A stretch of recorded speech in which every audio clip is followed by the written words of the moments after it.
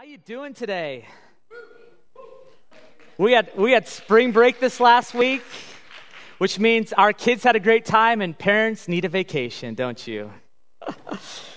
Oh man, I love Easter. You love Easter too? I'm dropping stuff. I love the energy of Easter. I love the celebration of Easter. I love what the resurrection means. It means that Jesus indeed was everything he claimed to be. He, in fact, is not just claiming to be God, but he is God himself. And by his resurrection, he's given us resurrection as well. And that's not just for the life to come, but that is also for this life. Now, it's really funny. You here this morning are all responsible for ruining my opening sermon illustration. And the reason for that is, I was going to make a confession to you, but this year is just different. I feel like every single year, I have to prepare myself for the Sunday after Easter. Because there's a couple reasons for that, right? Usually from the Sunday of Easter to the next Sunday, we experience a 50% drop in attendance. Happened last year. It's absolutely true.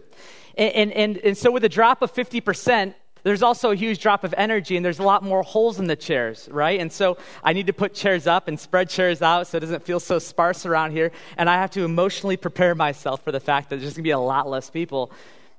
But you're all here this morning, and you're praising God this morning. And so I was going to use that as an illustration to talk about the different seasons of life that we have, and you all blew that. So we're just going to jump right into how I was going to start the message without that transition. And you can just thank yourselves that you threw me off my game this morning. So what I want to do, though, is just recognize this, right? With Easter and with all things of life, Easter, our lives are really a collection of different seasons, right?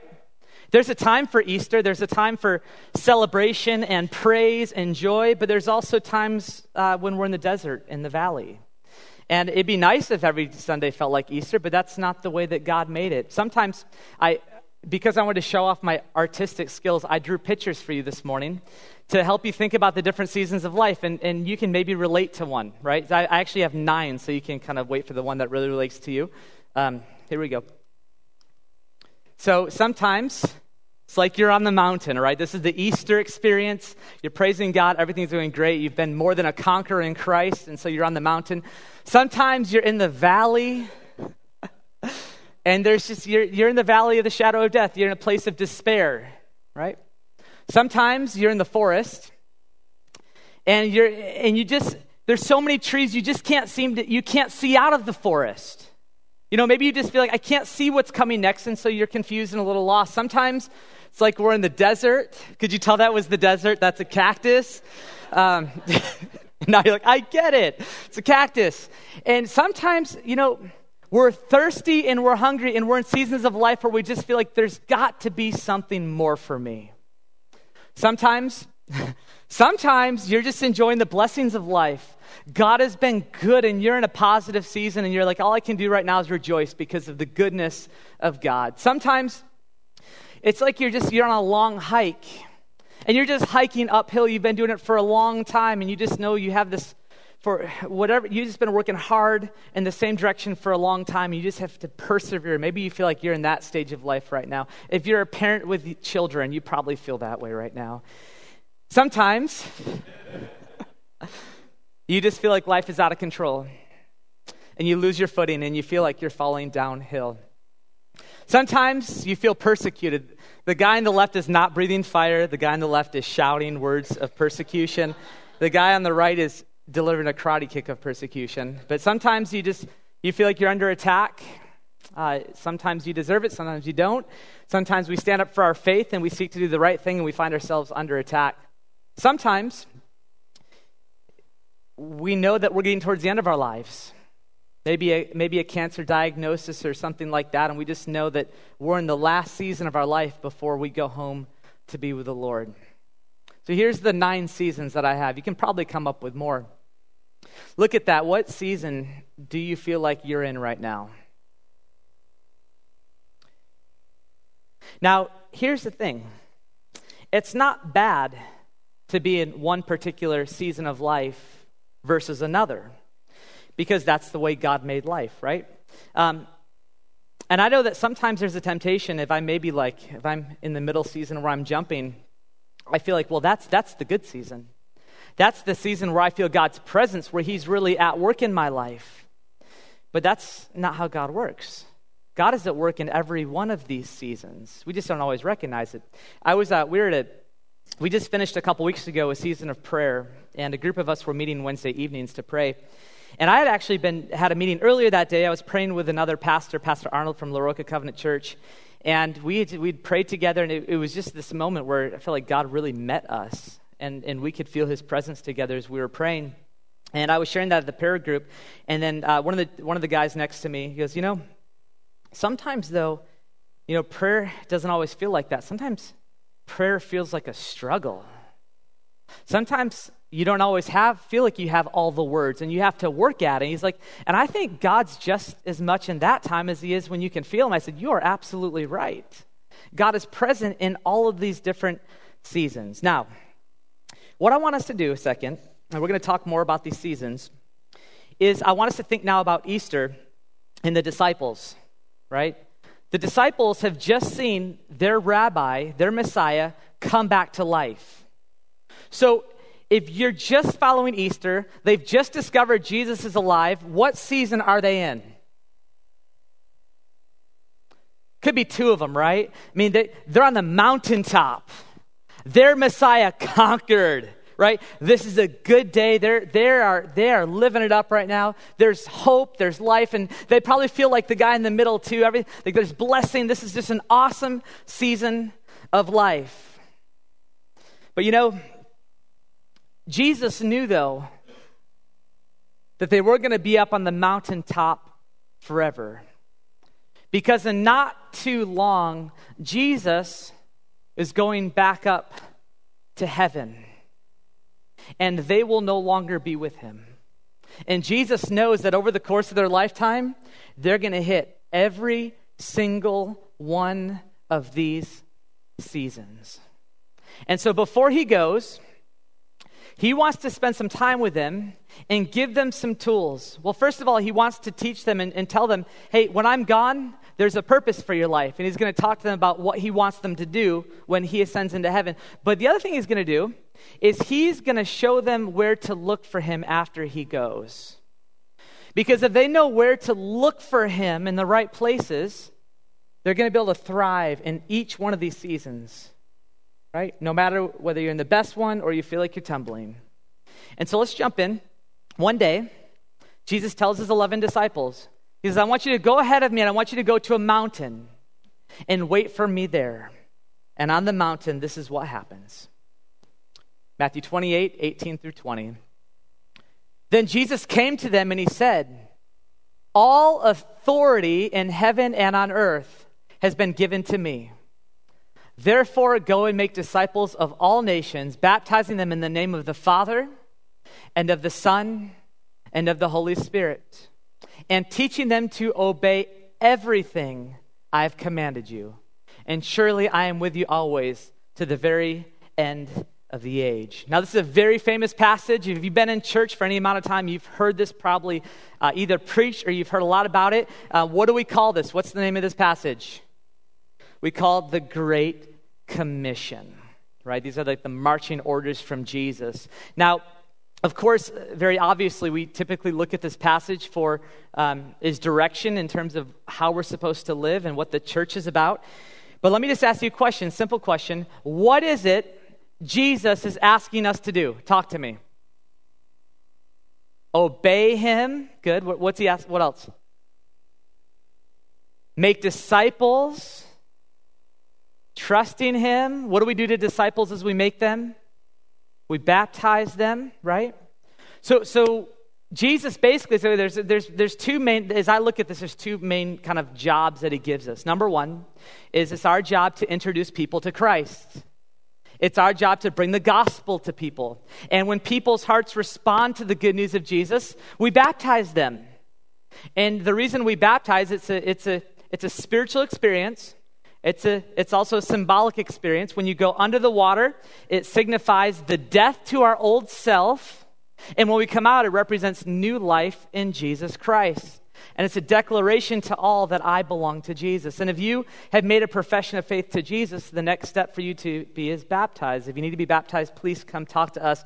We would love to baptize you here. So the first part, though, we help people come into a relationship with Jesus Christ. And the second thing is we're supposed to help them become disciples, right? Now, does anyone know what a disciple is? A follower, right?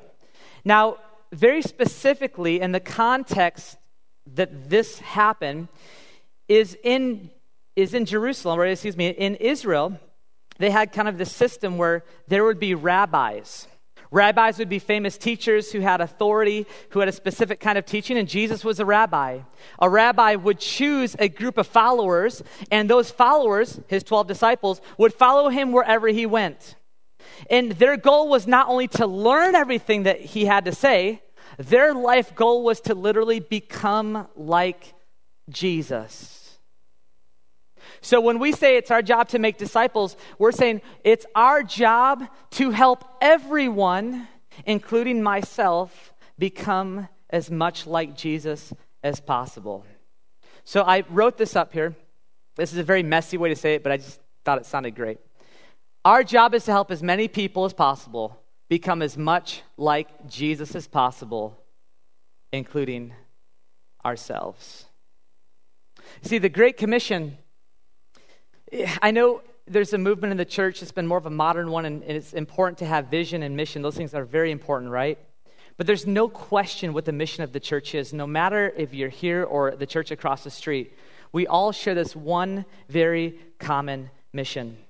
Now, as a church, we have a strategy for this. Or at least I should say we have a half strategy of this, and the other half we're working on. How many of you, raise your hand if you have an oikos? Raise your hand if you have an oikos. Okay. Basically, as a church, we said, we have a responsibility to influence the people around us for Jesus Christ. And it is our job to be instruments of grace to the people he's put around us. And that means we pray for them, we think about them, we serve them in love. And if you have an oikos, you know exactly what I'm talking about. If you don't have one and you want to be a part of the mission of Jesus in this church, in the lobby you can find information.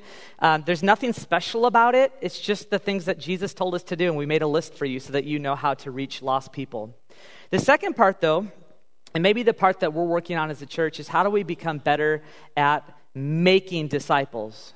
How do we do a better job of helping people, helping ourselves and helping people around us become more like Jesus? Now, if you want to be a part of that conversation as we explore this further, I would encourage you, it's in your bulletin, there's information out there. Not this Wednesday, but next Wednesday, we're starting our Vitality Huddles as a church. In the very first session, we're going to talk about spiritual conversations. And as a community, how do we take the relationships God has given us, and how do we use those relationships to make disciples? How do we talk to one another? How can we be bold? And what type of questions can we ask? And so if you want to learn and get better at how to make disciples, please show up at the Vitality Workshop, sign up in the back, and you'll have a great time. But today, I'm not so interested in talking about how to make disciples, but I'm more interested in talking about the gift that Jesus gives. Because behind this Great Commission is a wonderful promise from Jesus that's going to give his disciples everything they need to get through the seasons that are coming up. Now, to do that, I want to give you an image, because I think sometimes an image is helpful to remember what the sermon was about. Take out your right hand. Now, the right hand has a specific role in Scripture. The right hand is the body part that signifies active presence, right? So you look at that, and you think about this. If you're going to write someone a letter, you're not going to use your left hand, you'll use your right hand, unless you're left-handed and you're a freak, but I assume none of you are freaks. And yeah, I'm so joking. Who's left-handed? Where's my left-handed people in the house? Amen. Man, you guys are the cool people. All right, so if you're left-handed, just pretend you're right-handed for the sake of the illustration. It'll all work out, okay? The right hand is the active part of your body. When you want to write a good letter, right, you use your right hand. When you want to do something skillfully, you use your right hand. If you want to throw a baseball, you use your right hand. I cannot throw with my left hand, right? I throw worse than my son with his right hand with my left hand. The right hand signifies the active presence. Now, I'm going to have you do something now. And this is just your memory tool. There's nothing magical about this. I want you to take your right hand, and I want you to put it up to heaven. Okay? And when we ask the question, where is Jesus? Let me put here, hold your hand up. Don't get tired. This is your workout this morning. Where do we find Jesus? First, we find Jesus at the right hand of the Father. So reach up to heaven. Now you can take it down, shake out your workout. Okay. The next place that we find Jesus is extending his right hand. I'll talk about that. Put your hand out, right? You find him extending his right hand. Last but not least, you'll find Jesus at our right hand. So maybe just take your left hand and cover your right hand. Up, out, and right beside us. Now, just going to go through each piece a second. Let's talk about Jesus is the right hand of the Father. I want to show you a handful of scriptures so you can see I'm not making this up. Here we go. Matthew chapter 26, 64. This is when Jesus is being basically interviewed by the chief priest, and they're looking for a reason to kill him. This is what Jesus says when they ask him if he's the Messiah. Jesus says, "You have said so," Jesus replied. "But I say to all of you, from now on, you will see the Son of Man sitting at the right hand of the Mighty One and coming on the clouds of heaven." And the disciples and the other scripture readers talked a lot about this. I'll give you a couple more examples. In Acts 2:33, this is the first sermon after a time called Pentecost when God poured out his Spirit on the people of God. It says, Jesus was exalted to the right hand of God. He was received from the Father, the promised Holy Spirit, and has poured out what you now see and hear. Last but not least, in the book of Ephesians, Paul writes, the Father raised Christ from the dead and seated him at his right hand in the heavenly realms, far above all rule and authority, power and dominion, and every name that is invoked, not only in the present age, but also in the one to come. So do you know what it means to be at the right hand? What's that?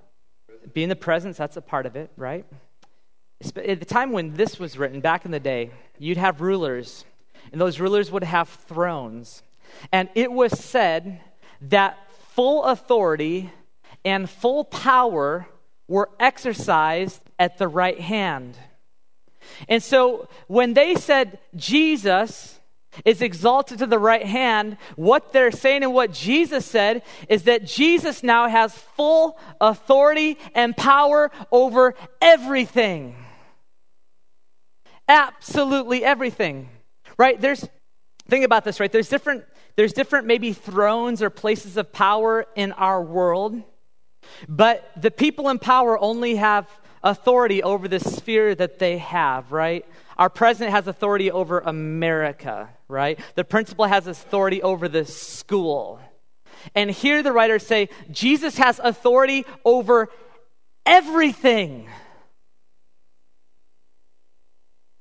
The breath you just breathed was only because he let you take it. Can you believe that? The sun only comes up at the command of Jesus Christ. Amen? There is nothing that passes, whether good or evil, without Jesus letting it pass. I know that raises all sorts of questions that aren't for this sermon. But you have to understand, when Jesus is in authority, he has the power to do anything. He has the power to determine your destiny, whether you will spend eternity in heaven or in hell. That is his authority over life, over death itself. Now, let's go back to here. Jesus gives us the Great Commission. But what's the reason he gives so that we should do the Great Commission? Or if I should phrase that differently, why should we do the Great Commission? Because of what? Why should we do the Great Commission?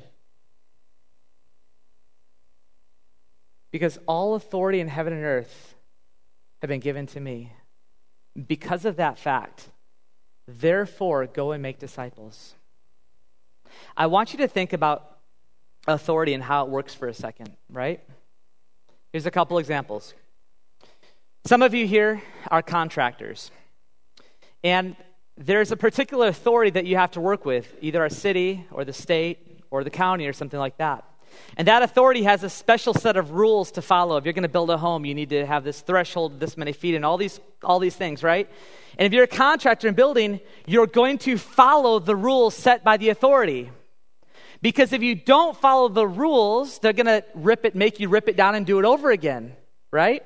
And if you're a contractor, because you know there's the authority, you're going to spend your time and your energy learning what the rules are and what's expected of you, because that's the authority, right? Or perhaps maybe some of you have, maybe some of you have a doctorate here, or you are working towards a doctorate, and you know that basically to get your PhD, typically you have to write your dissertation, your great research paper, right?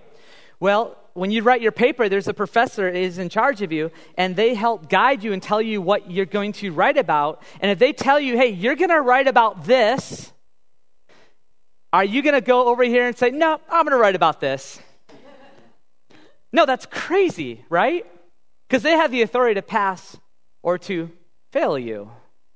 Or let's say you get pulled over and you look suspicious and the police officer tells you to get out of the car and the police officer has his gun drawn, right? I hope that would never happen to you here. But when that police officer says, put your hands up, what are you going to do? You're putting your hands up. You're going to put them on the car. You'll do exactly what the police officer asks you to do because the police officer has the authority over you, right? Now, think about how important earthly authority is to us. We respond to earthly authority. But sometimes I wonder in our lives if we take God's authority seriously. Right? Jesus, who has all authority on heaven and earth, gave us all a very specific call and direction in our lives. This is what he told us to do while he waits for us on the other side. Do we take this as seriously as all the other authorities in our lives? Sometimes I wonder if we don't. So why should we make disciples of all nations? Because the one who sits on the throne of the universe has commanded us to make disciples. Now, the thing about Jesus, though, he sits on the throne, but he's not heavy-handed, right? When he asks us to do stuff, he always fills his commands with lots of hope and lots of love because that's the type of ruler that he is. When I think about the fact that Jesus is at the right hand of God, I find a lot of hope in that. Because as I go out and do my best to try to make disciples and to spread his name, even when I fall on my face, even when I'm not quite doing it the right way, and even when I am, I trust this because Jesus wants disciples to be made. Guess what? It's all going to end up good, And even though I might look silly doing it, even though I might lose some friends trying to make disciples, at the end of the day, I get to stand before him. And I know that he's the one who holds my life in his hands. And because of that, I can live and make disciples with a death-defying confidence. Now, let's go to the next point, right? Jesus is the right hand of the Father. Jesus is also extending his hand. Now, or his right hand, I should say. There's a particular image in Scripture you can find in the Old Testament. It's really kind of a neat thing. When the family blessing and the family authority and even the lion's share of the family property was passed down, it would be passed down by the father taking his right hand and placing it upon his usually firstborn son, but not always. And when the father placed his hand upon the son, he would give him the authority of the family. He would give him the blessing of the family.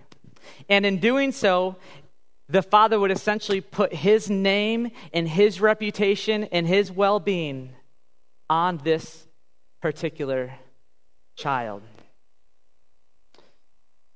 When we look at the life of Jesus and we look at the places that he was, do you know where he was most of the time? He was with people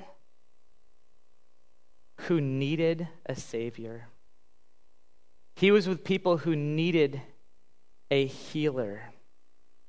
Because Jesus was all about mission. And Jesus would come and place his hands on people to extend his blessing, to extend his love. Where do we find Jesus? We will find Jesus when we're doing mission. You know, we have a great worship team. Of course, a lot of them are gone today. And it's so good to be together. And sometimes we feel the presence of God together. But I got to tell you this. If your life is not involved in reaching your hand out with Jesus, what you experience here is not real. Maybe that sounds too bold almost. In the book of Isaiah, one time, God says to his people, listen, you raise your hands and you have these great worship experiences, but you don't take care of the people around you. You're not doing the things that I asked you to do in the world that I have placed you. And because of that, all these great worship experiences are meaningless because you're not extending your hands. And I love what happens here. I love this image, right? Baptizing them in the name of the Father and of the Son and of the Holy Spirit. It's a very powerful line. See, in the Bible, when it talks about the name of someone, it really talks about their intimate presence. And in the Old Testament, when God established his temple, he said to his people, he says, you know what I'm going to do? I'm going to put my name on that temple. In other words, my presence, my reputation, and my glory will all be here on this temple. And every time someone responds to the hand of God, Jesus says they receive my name. So if you want to know where you can find the presence of Jesus, he's at the right hand of God, but every time we are spreading the good news of the gospel, every time the hand is extended, we're experiencing his presence. Now, last but not least, let's go to the last one.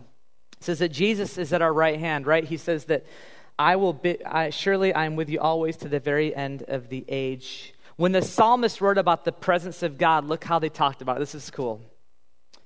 Oh, shoot. Wrong scripture. Here we go. It says, yet I am always with you. You hold me by my right hand. The Lord watches over you. The Lord is your shade at your right hand. I will praise the Lord who counsels me. Even at night, my heart instructs me. I will keep my eyes always on the Lord. With him at my right hand, I will not be shaken. For I am the Lord your God who takes hold of your right hand and says to you, do not fear, for I am with you. There's a poem. Most of you probably know it, but it's exactly what came to my mind when I was thinking about this part of where is Jesus, the poem Footprints. And the one who writes that poem, basically, he looks back at his life like he's walking across the sand and there's two sets of footprints, but he notices whenever there was a hard place in life, a discouraging place, instead of seeing two sets of footprints, he only saw one. That's right. And in one set of footprints were the footprints of Jesus and one were his. And so he looks at Jesus and says, Jesus, why is it that whenever life got really hard, you left me? And Jesus turns around to him and says, what? He's like, no, I never left you. I was carrying you. I was holding you close. When we were going through the hard times together, I was actually closer to you than you even recognized. Amen. And I love that because that's the truth. That's the promise of Jesus when we become his children. Never will he leave you. Never will he forsake you. Jesus loves to be close to you, and he promises to do exactly that. So, here's the seasons again, right? You know what picture you said represented your life.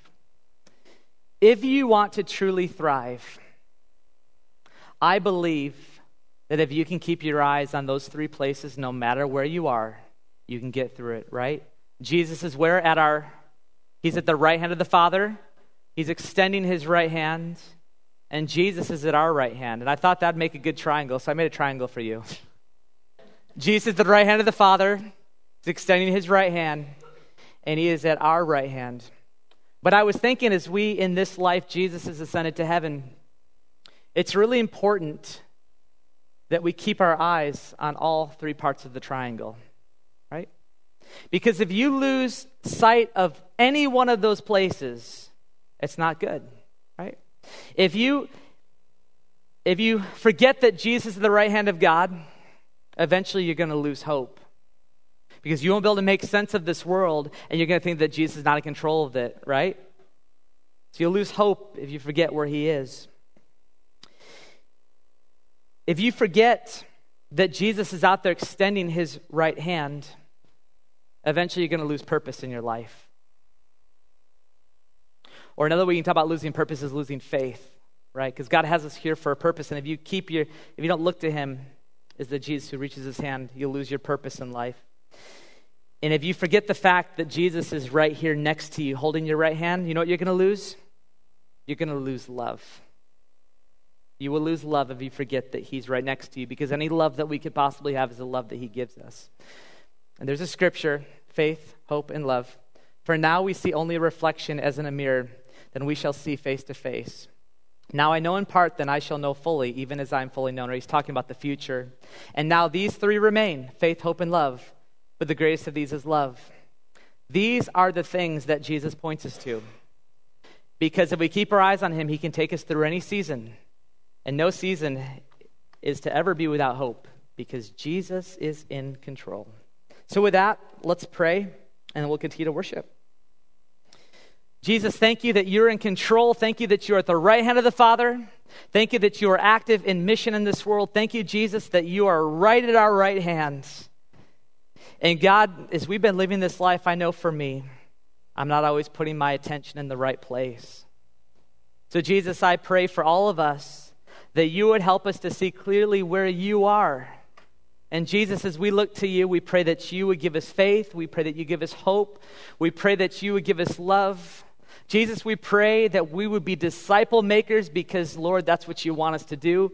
And someday we're going to see you face to face, and we're going to wish we made as many disciples as we possibly could. So, Lord, would you do that in our lives? Would you give us strength and courage, hope, and love, and all that we need? We pray in Jesus' name. And God's people said,